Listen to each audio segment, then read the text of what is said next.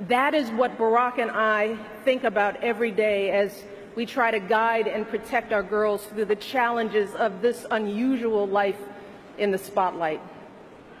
How we urge them to ignore those who question their father's citizenship or faith.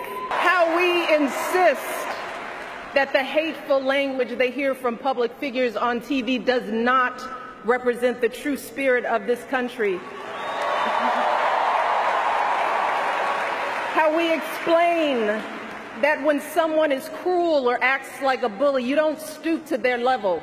No, our motto is, when they go low, we go high. With every word we utter, with every action we take, we know our kids are watching us.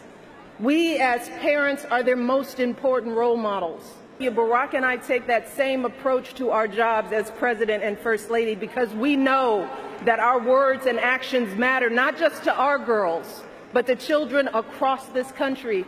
Not Democrat or Republican, not left or right. No, in this election and every election is about who will have the power to shape our children for the next 4 or 8 years of their lives. I want someone with the proven strength to persevere, someone who knows this job and takes it seriously, someone who understands that the issues a president faces are not black and white and cannot be boiled down to 140 characters. Look, because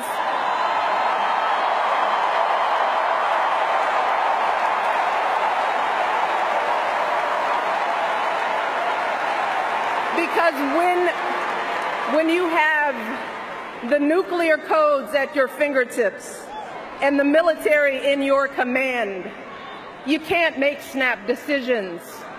You can't have a thin skin or a tendency to lash out. You need to be steady and measured and well-informed.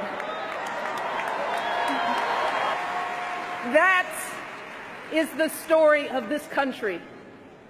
The story that has brought me to this stage tonight. The story of generations of people who felt the lash of bondage, the shame of servitude, the sting of segregation, but who kept on striving and hoping and doing what needed to be done so that today I wake up every morning in a house that was built by slaves.